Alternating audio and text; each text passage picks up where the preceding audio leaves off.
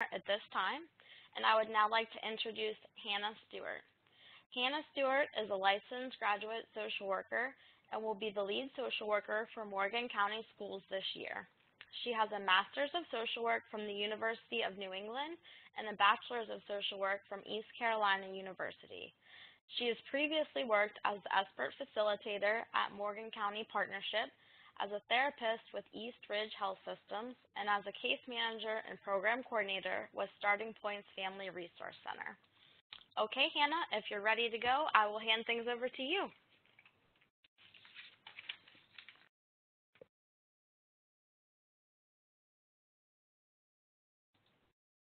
West Virginia, and we're going to talk about our school-based SBIRT. So let's kind of jump in. Our learning objectives today, just taking knowledge of our SBIRT process here in West Virginia schools and how we're using that in Morgan County. To learn about our barriers to implementation, how to avoid them, how to overcome them. These will be specific to our schools, but a lot of them could be generalized to other school systems and how you want to approach implementation. And we're just going to develop an appreciation of the data gathering process and analysis and how that helps us to continuously improve the process and the program. If you're not utilizing SBIRT now, if you're not doing SBIRT screenings, or if you're unfamiliar with the SBIRT process, I think that you'll be able to still follow along with what we're saying. I'm not necessarily talking about specifics of how SBIRT is conducted, but more about the process itself and what our SBIRT program does here in Morgan County, West Virginia. So the first thing is the Morgan County Partnership is a nonprofit organization and also a substance abuse coalition for prevention efforts here in Morgan County, and they hold our substance abuse SBIRT grant. And they were the first ones to write that grant in conjunction with the school system. And we started that in 2013, 2014. We'll talk a little bit more about them and kind of as we go on, but I just wanted you to know that this is the lead agency for substance abuse SBIRT grants. The second agency is Morgan County Schools. We conduct our SBIRT screens in Warm Springs Middle School, at Berkeley Springs High School, and in Paw Paw High School. The school system, not last year, but the year before, the 15-16 school year, were able to write their own SBIRT grant. So we actually have two SBIRT grants in our county. One called at the Morgan County Partnership, and that one is for substance abuse specific. And then we have an SBIRT grant that we use at the school system that's more mental health specific. So we're screening for depression, anxiety, trauma. This year alone, across these three schools, we screened 874 students, and we have approximately 2,000 students to 2,500 students at any given time. So, and that's across ages K through 12. So just to give you a little bit of an idea about Morgan County and why we went this direction. If you don't understand Morgan County, you don't necessarily understand why this is so important for us. Morgan County, Berkeley Springs here, the star, that's where most of our schools are located, is right within the heart of Berkeley Springs. The county itself then has another school that's about 25 miles up the mountain on Kakapa Mountain, and that's called Paw Paw High School. And then it also has Paw Paw Elementary School. So it's actually a K through 12, all kind of connected.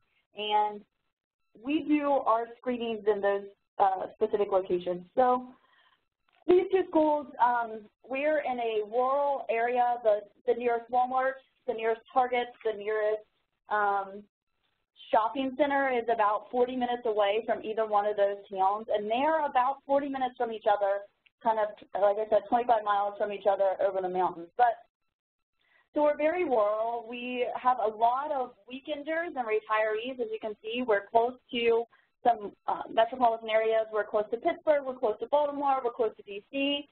So we have a lot of weekenders and retirees that come in and enjoy our community. We have a lot of tourists that come in and enjoy our community. So the community itself, downtown, is focused primarily on catering a lot to those weekenders. And so the rest of our county then is rural. And in that you have what you would see in a lot of Appalachia areas. You have a lot of poverty, a lot of transportation issues, a lot of health issues, a lot of mental health issues. We have a lot of addiction issues. We're very close to what they're calling the heroin highway, which is Interstate 81 and Interstate 70 connecting out of Baltimore and down into Virginia, and that comes straight through our neighboring county. And so we have a lot of addiction and opiate issues, like everyone else across the country, I'm sure. If you're working with addictions, you understand our intense opiate addiction issues. So we're dealing with that as well. And then we have what I just call rural estates. We have a lot of families that have moved to Berkeley Springs because they're trying to get out of the more metropolitan areas. They're trying to make a better place for their families. And so they're moving from the cities down into Berkeley Springs. And so we have kind of these two opposite ends of the spectrum that are working together. We have the weekenders, the retirees, a lot of older folks, a lot of tourism, and that's kind of the picture when you look up Berkeley Springs that you see on a map. And then we have this kind of hidden underbelly that's a lot of poverty and a lot of families that are struggling with homelessness and transportation issues. So this gives you kind of an idea of where we are. So why SBIRT? We're a rural community, like I said, with very limited resources. Up until about 2 years ago, the community mental health center that's in our town only had one full-time therapist working here, and they had some other therapists that were there part-time. We have several private practitioners that have practices here in our community. However, again, up until about the last couple of years, there just wasn't, we just weren't able to get our families there due to transportation issues or due to insurance issues. So there was a lot of resource issues for us. There were very long wait lists to get to those people because we had such limited resources. In our school system, up until the 2013-2014 year, we had one county school social worker, and he worked primarily on just crisis basis. He was going from school to school with whatever kid was triaged as being in the most need at that time, but we didn't have any real continuing services for those kids. So it was a brief intervention at the school. It was, what can we do to get this kid stabilized at this moment, and then what can we do to help them after that? And so because that's kind of the framework that we were doing, SBIRT really worked well in that. A brief intervention, we see the kid, and then we refer them out for other resources. So it also assisted with some of those burdens that we were seeing due to our high rate of poverty. We have a 70% rate of poverty in our school system. So most of our families are below the poverty line. There's a lot, like I said, a lack of transportation. Sometimes there's a lack of parent support. Parents don't understand mental health issues. They think the kid's just acting out. Parents are too concerned with whatever it is that they're dealing with, their loss of job, their addiction, their alcoholism, and so then they're not being supportive of their children. And again, just that financial piece. So our current SBIRT program right now has two prongs. The substance abuse SBIRT grant, which is held by the Morgan County Partnership, is getting ready to go into its 5th year. We refer students from our own brief interventions and brief treatment to groups and school-based programs within our community. Since the 2013-2014 school year, we've added 2 other mental health grants into our community, and we're trying to just continue to build services within the schools where our kids are at so that we can catch them and be able to assist them in a manner that's most effective for them. So we refer them to other school-based programs. We refer them to inpatient care. It's based, our substance abuse, again, is based at our prevention and asset building nonprofit, the Morgan County Partnership.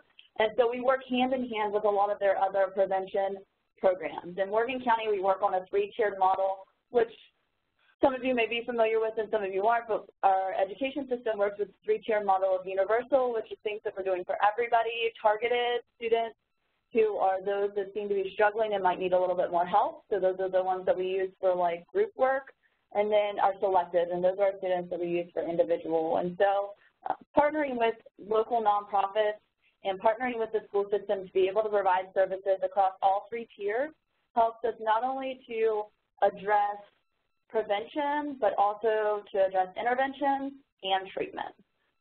The school system holds the mental health expert grant, and again, we're doing groups, school-based programs. We have a mental health team who our substance abuse facilitators are part of.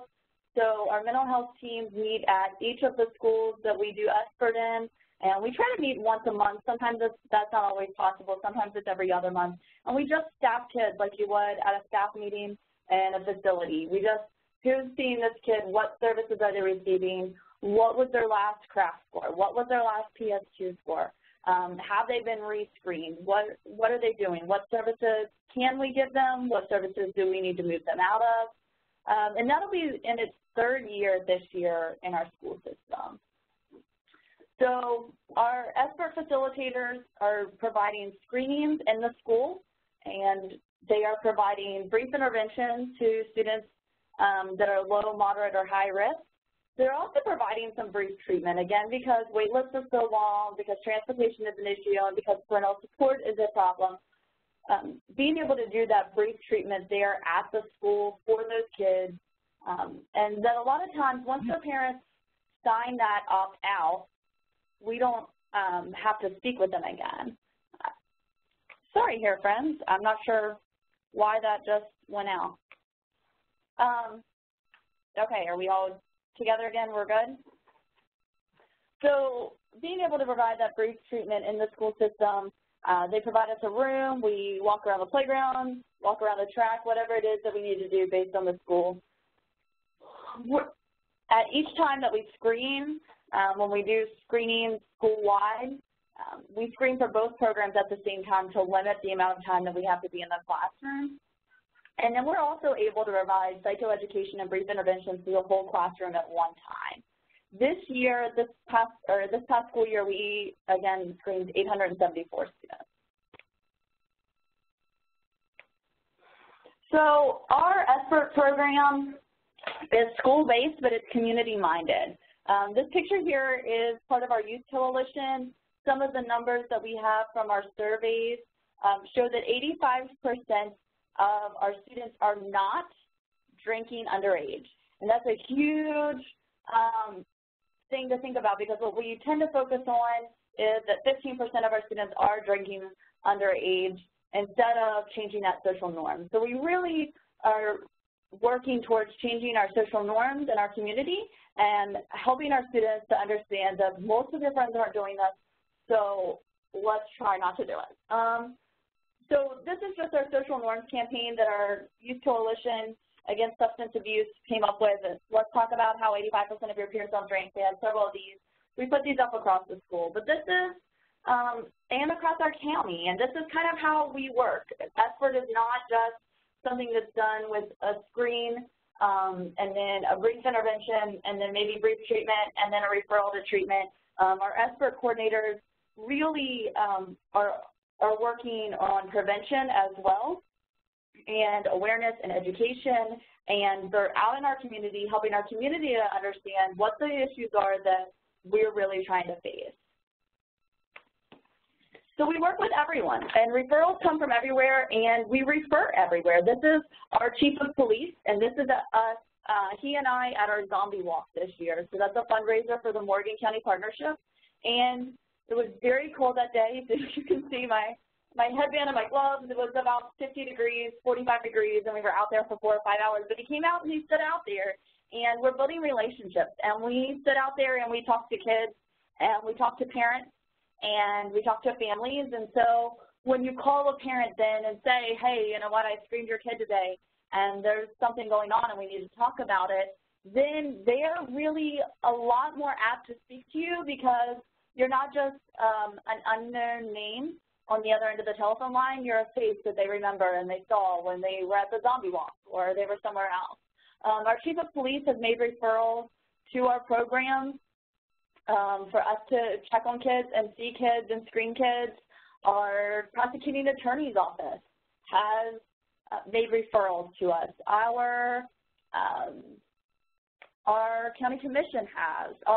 One of our local groups that's working on recovery, like for drugs, they've made referrals to us. So by being out in the community and working with everyone on the things that they're doing, we're also finding that then we're getting referrals from them, and then we're able to refer for services to them as well. Outreach, just again, outreach. This is several of the outreach events that we did this year. This is our recovery event in the park.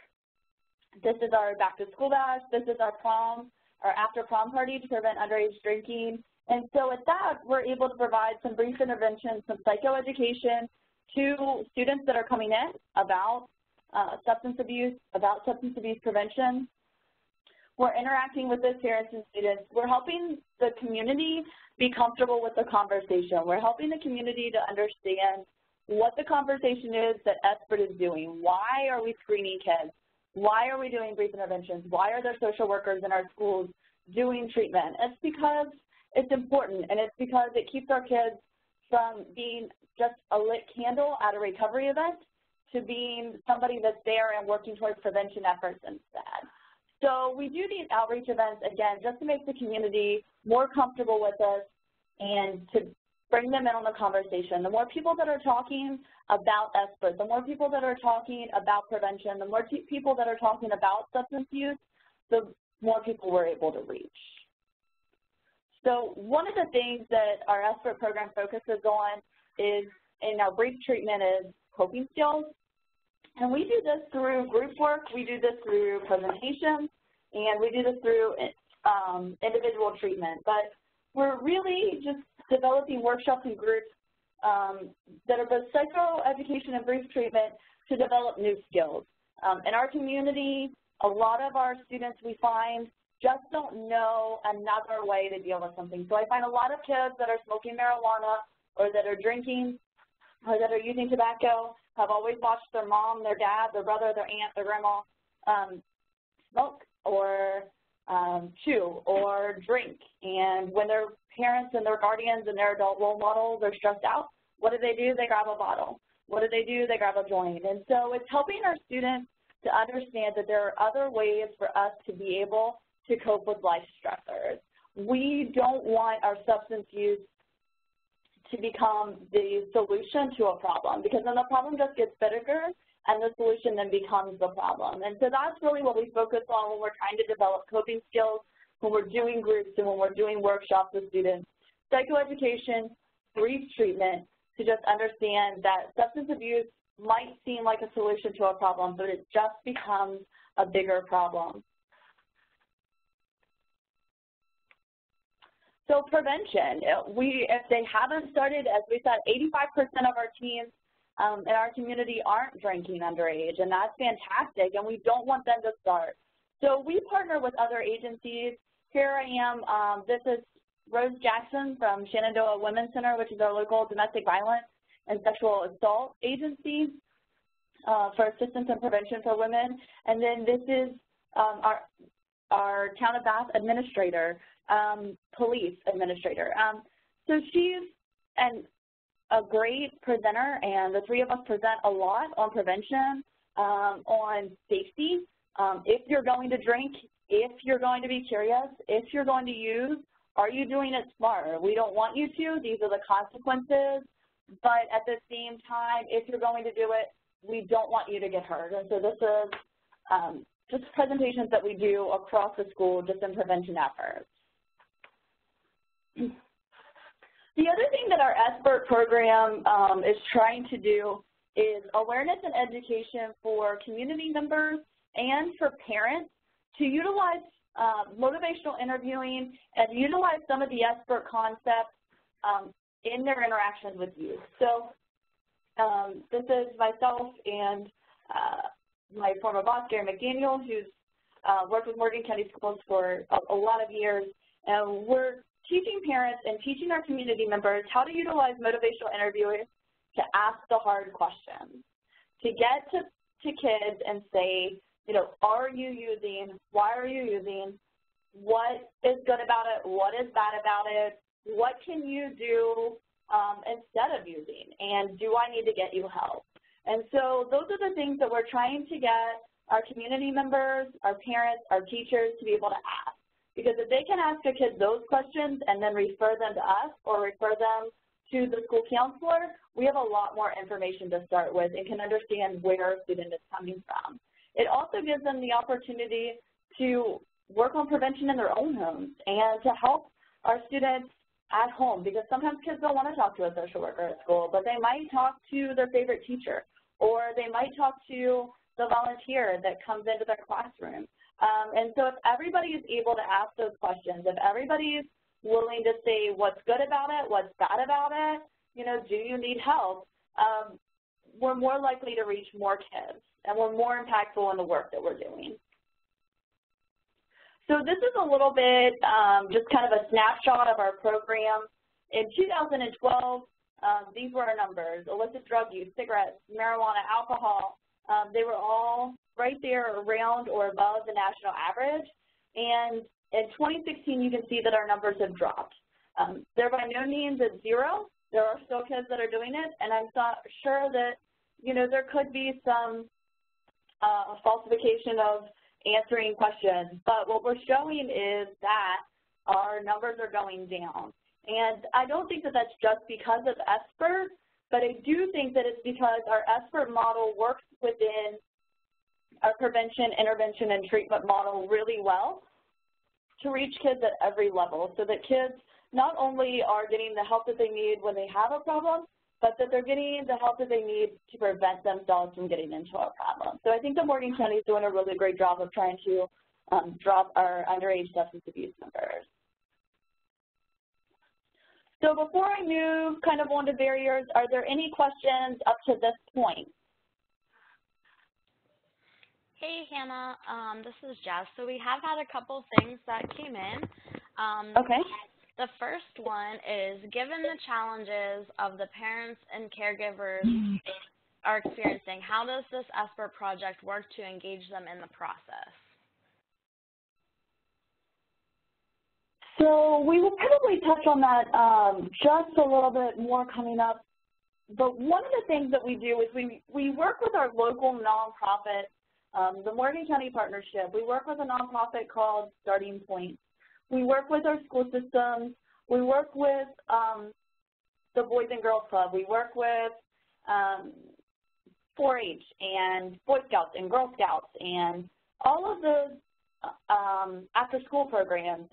And so we look at those and try to get things to parents where the parents are at. So if the parents have to come pick up their kid from the after-school program, what can we do right then and there to be able to engage a parent? Can we get them a flyer? Can we ask them to stay for 10 minutes? Another thing that we're doing is we're actually getting ready to start something new.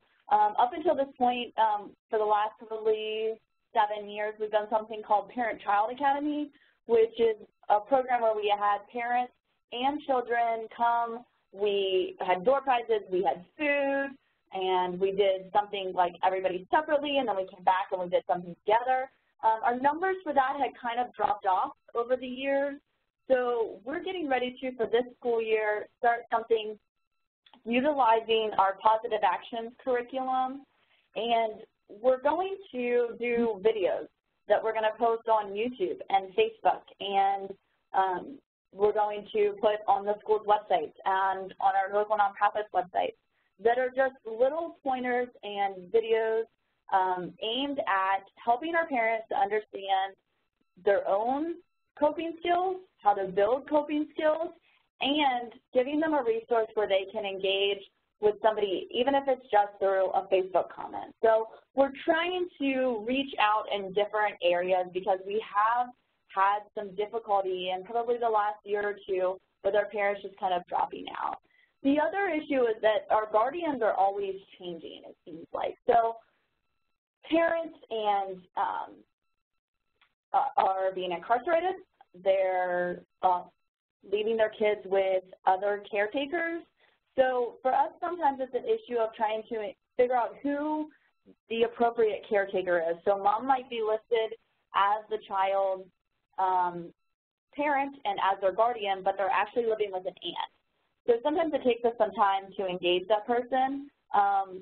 But usually if the child's living with somebody else, a lot of times we have a better chance of engaging them than we had a chance of engaging the parent, because they're already invested in making sure that that child succeeds, or they wouldn't have helped or been willing to remove them from the situation that was so difficult for them. Other ways that we engage with parents is we do a lot of giveaways. If we need parents to come in for something, we do that.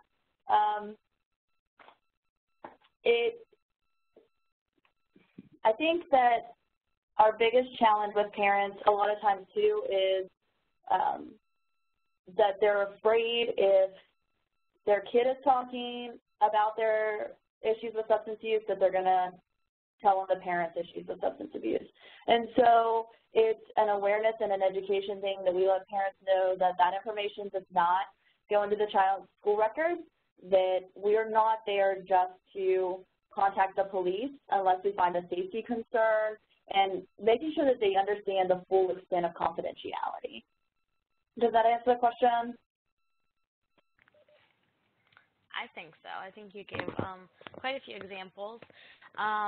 So we do have a couple more. Did you want to take them now? Sure. Okay. Yeah, go ahead. So the next one is, do you have peer advocate groups, including peer leaders? So sort of. We don't have anything that we call a peer advocate group. We do have some peer leaders, and we do encourage kids to be leaders. So one of the things that the Morgan County Partnership does in conjunction with a lot of our other nonprofits in the school system is our Youth Leadership Academy, and every year since we started it with year one, and then the next year we added a year two for those kids who have been there for the first year, and then do a year one. So we do 2 years of a Youth Leadership Academy where students go in and they learn skills that help you to become a leader and how to reach out to other students. So that's one of the ways that we try and encourage peer leaders. We have a bullying prevention club, and those are peer leaders. They're out there and they are trying to make sure that students are using their influence for the good. We have our Youth Coalition, and our Youth Coalition is working on changing the social norms. They are working towards they're the ones that did the poster at the beginning that says, let's talk about how 85% of your peers don't drink. And so they're out there saying, like, hey, we don't drink, we don't want you to drink.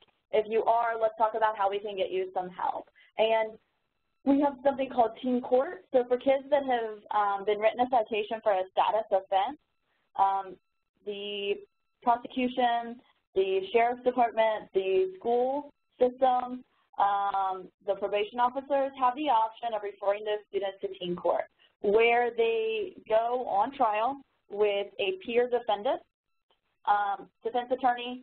They have a peer prosecuting attorney. They have a jury of their peers. And that way, it's not adults saying this is a bad thing. It's their peers that are telling them, hey, this is what we think about what you did, but we're going to give you this much community service, or this is what we think that you need to do as a consequence for that. And then that student is supposed to go on and they have to serve so many hours on teen court. So they might get trained as a lawyer and be a defense attorney in the next trial, or they might just sit on the jury. So we take those kids that were in trouble and that a lot of people would see as being not a leader or not somebody that we want kids to follow, and we engage them in a process that makes them a leader and makes them a positive influence. All right. What's the next question? The next one is, so now we're going to switch gears and talk about the screening. So they asked, what screening tools do you use, and how are they being screened? Are they filling out questionnaires or being interviewed in person? And how honest do you think these students are being?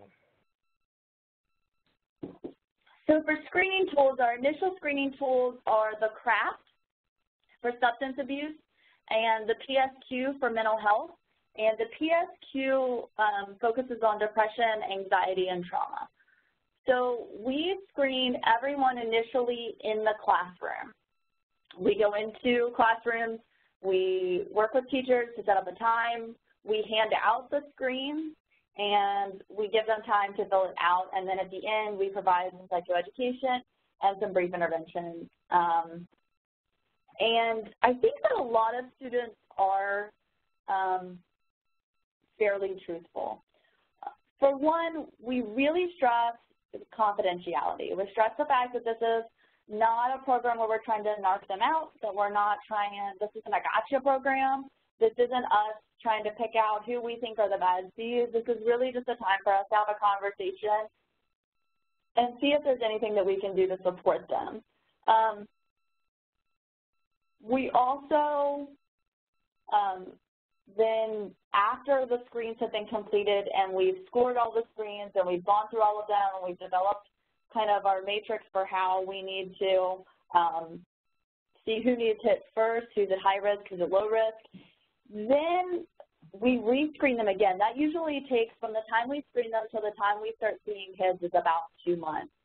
So when we go then to go back and start seeing those kids, we re-screen them one-on-one. And depending on who's doing it, depends on how they do it, or whether they just do an interview, whether they ask the kids to just refill out the paper screen. And a lot of that depends on the kids too. You know, you might, when you're talking to a high schooler, have them just refill out the paper screen because they understand the questions fully. But when you're talking to a middle schooler, you might just do it through an interview process so that you can better, or so that you can make sure that they better understand the questions. So then there's that re-screening process that's a one-on-one. So again, I think that probably most of the time they're very truthful. We have found, though, at our more rural high schools in Paul, our numbers are fairly low, but they are also self-reporting to our social worker, or we're seeing things on social media that is kind of contrary to that, those numbers. And so, but because it's a small community, if the SBIRT person comes over there and pulls you to talk to you, then everybody is, you know, going to know. So we're trying to figure out a way to be able to reach those kids without them feeling like, if they answer truthfully, that they're going to be singled out.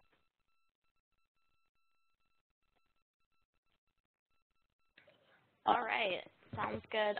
The last one we have for this portion is, are you guys required to get parental consent before the students under 18 can participate in activities?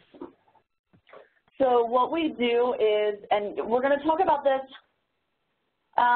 let me talk about that in a minute because we're going to go over that when we go into barriers.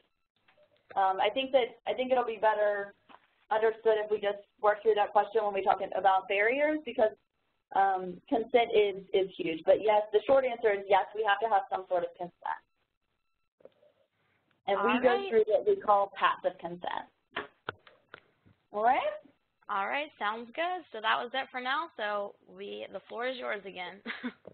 All right, guys. So barriers, parent knowledge, and parent literacy. A lot of our parents don't have more than a 5th grade reading level. So when a letter came home asking for consent to screen their child or explaining the SBIRT program, they didn't understand what it was talking about. So one of the things that came up after we sent the initial letter home explaining the SBIRT program and that we were going to be providing screens universally to 6th through 12th graders is that there was a lot of fear that we were doing urine tests or hair tests, and we're actually drug screening kids instead of just doing a survey. So we had to send out a second letter, and we had to make sure that your ability to read that was was on a lower literacy level, so we dropped that down to about a 5th grade reading level. So we don't send a letter home to parents that's above a 5th grade reading level. So that was one of the issues. And then we also did a huge article in our local newspaper about the SBIRT program and about what it means and what screening is, and that that's a survey and it's a piece of paper that our kids are filling out and that we're not actually doing drug testing. We let parents know through, like I said, a letter that goes home, and there was some talk about whether or not to do active consent, whether to do passive consent, whether we just go ahead and just give out all the screens to students. You know, what is it that we were going to do? And what was agreed upon was that it would be what we call passive consent. So a letter goes home to all of those students at Warm Springs Middle School, Berkeley Springs High School, and Paw schools at the beginning of the school year. And if parents do not want their child to participate, then they sign the letter and send it back. So we get very few letters that are actually signed back. And what we do find is that the letters that come back, a lot of times are from our very, very conservative parents who have deep spiritual or religious beliefs, or they're from parents that when we look at it and we can see their name in the police blogs, and we know that they've been arrested before for substance use. And so we get kind of the extremes of people who don't even want their kids to know about substance use, and parents whose kids know probably way too much about substance use, and so they don't want them screened. So that is a barrier that we continue to try and figure out. How can we get those kids that really need screens to be screened, and how do we provide education about substance use, substance dependence, substance abuse, what's the difference between curiosity and what's the difference between something that's becoming a problem to kids who have never been exposed to it, or to kids who have been exposed way too much to it. And so those opposite ends of the spectrum is something that we're continuously trying to figure out.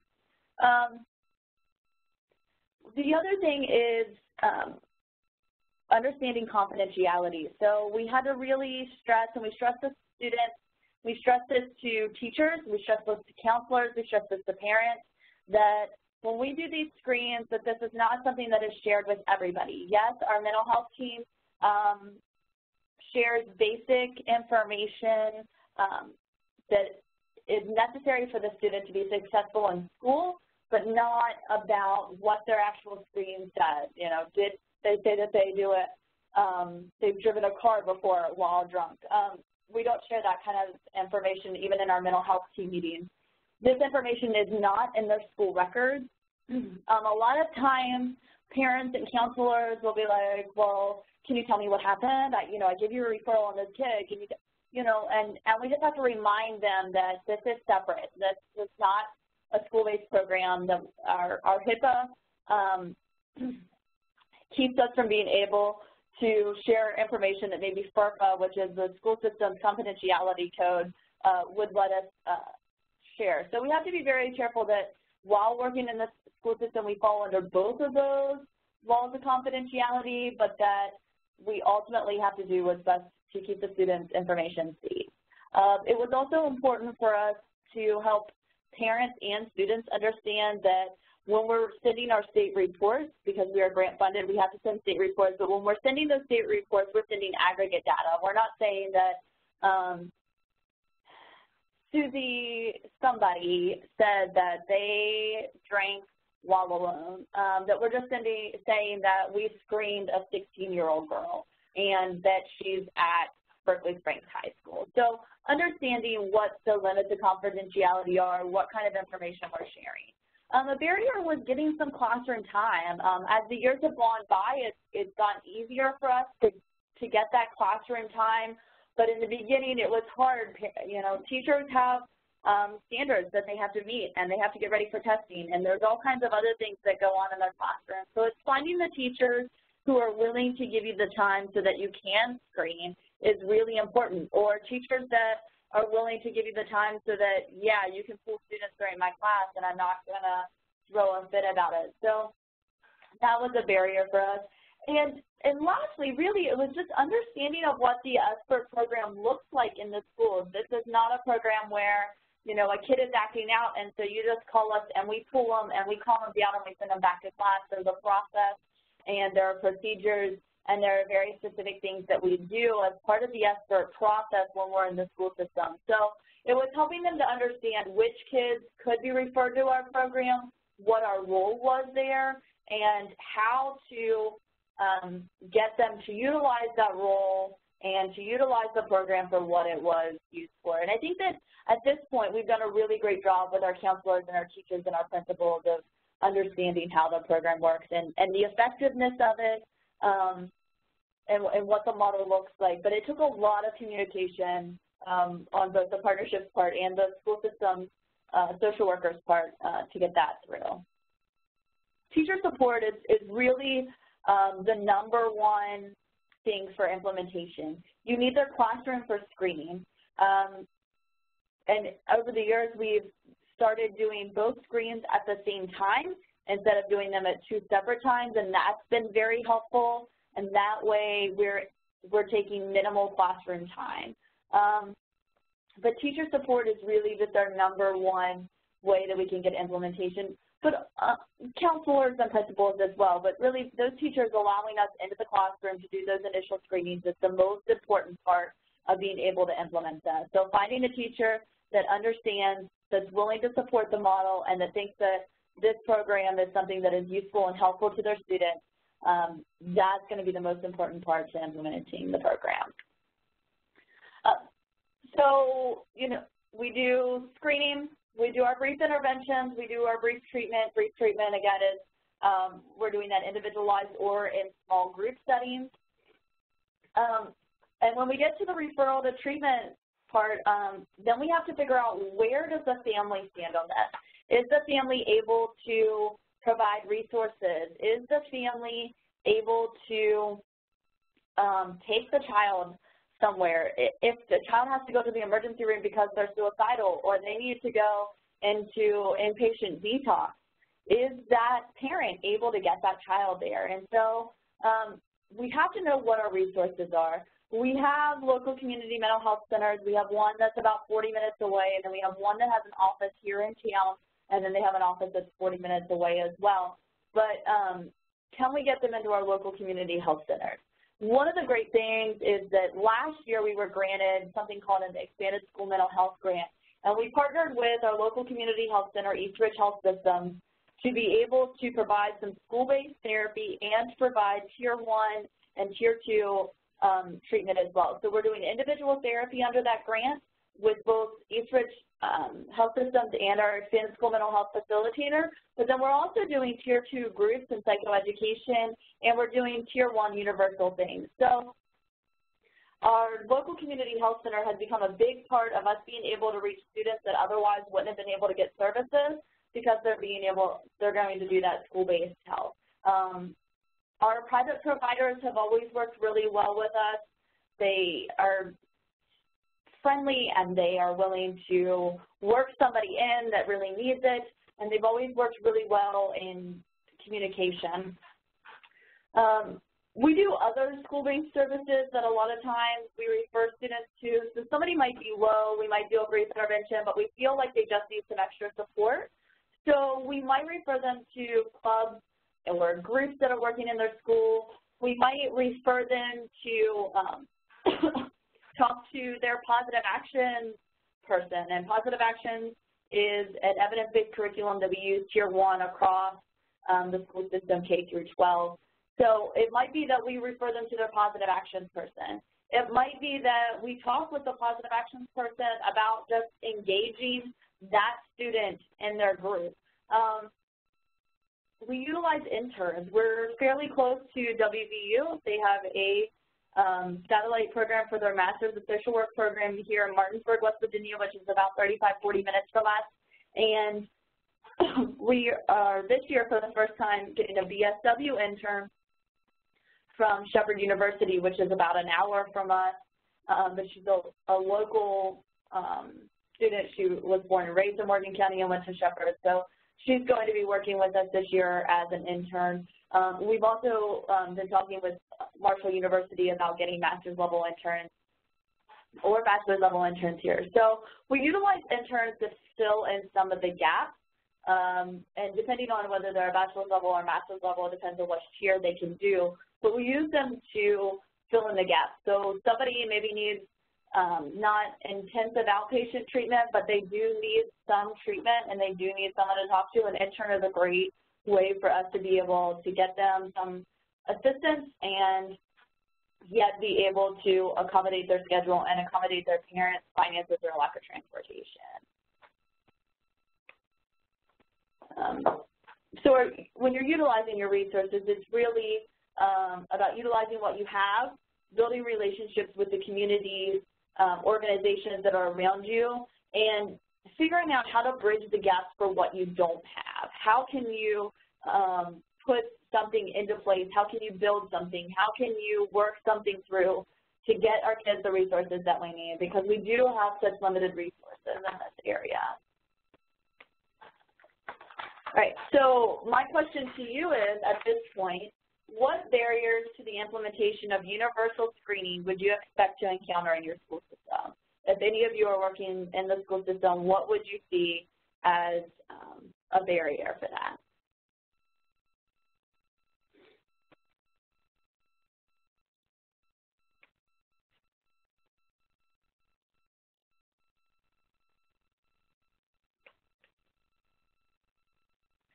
Anybody?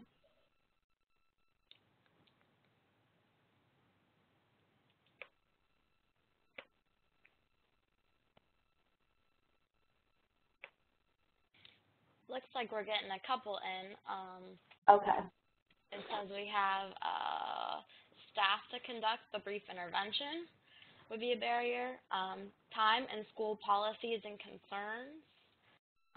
Okay. Time in the classroom. Parental consent. Right. So parental consent, staff, and I'm sorry, what was the other thing you said? So time in the classroom. Time in the classroom. Having staff to actually do the intervention, brief interventions. Finding the time. Okay.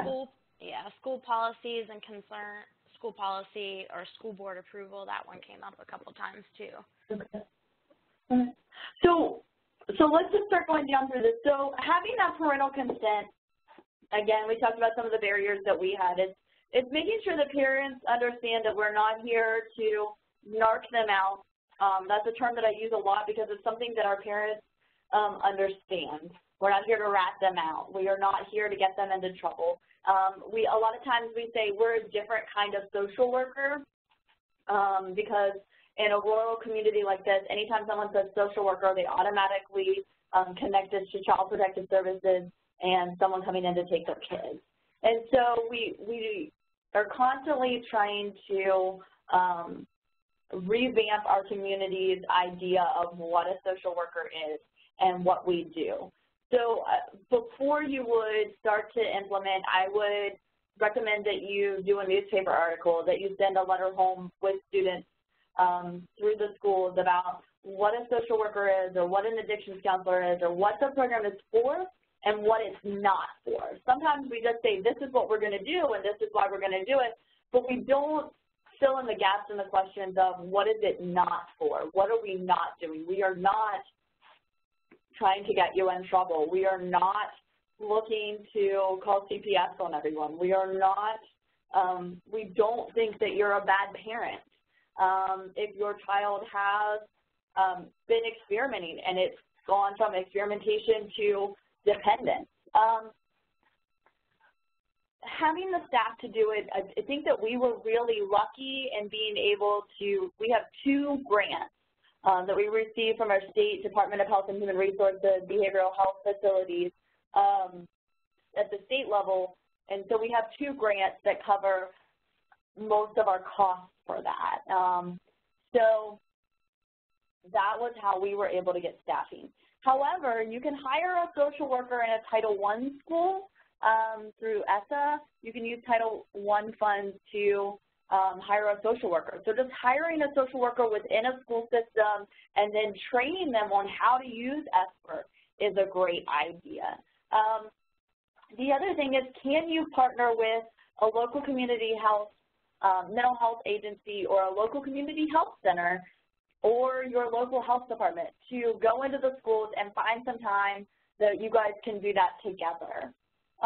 As far as time in the classroom, yeah, it really is a great big barrier. We try to keep it as simple and as streamlined as possible. We give them those dates. Before school even starts, excuse me, before school even starts, we've talked to the principals and we talk to teachers, and we've gotten those dates set up so that they know ahead of time that on those days we're coming in and what we're going to be doing and how much time that we're going to need. And we try to keep our screening time anywhere from 15 to 30 minutes when we're in the classroom. We don't want to take up too much classroom time. And as far as your school policies and your school board, that's really the place that you need to start. We were really lucky here that our superintendent understands the importance of mental health and on how mental health and substance abuse affect a child's learning.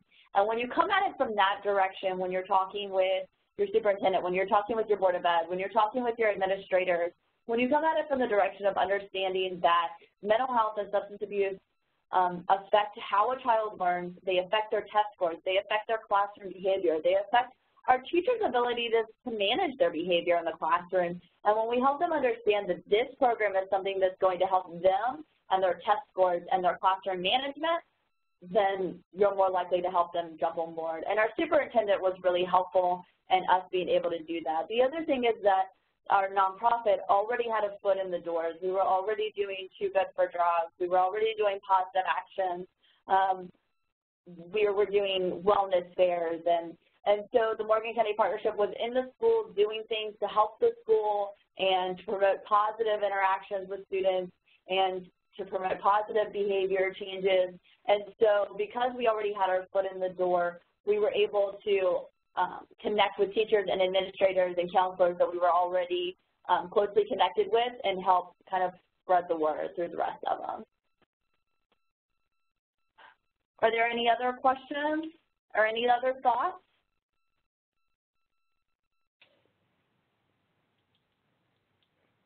It's definitely a big undertaking to get something like this started, especially if there isn't anything like it in your school system.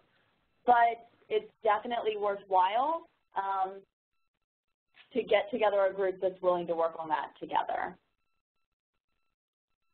There was something that came in like intermittently, but someone asked that, is the screening and results shared with the primary care physician of a student if they have them? We only share that after a parent would have signed a release of information. So once the parent signs or allows the child to be screened, we only contact the parent if there's an issue. So a lot of times they're not shared with the primary caregiver unless there's a problem.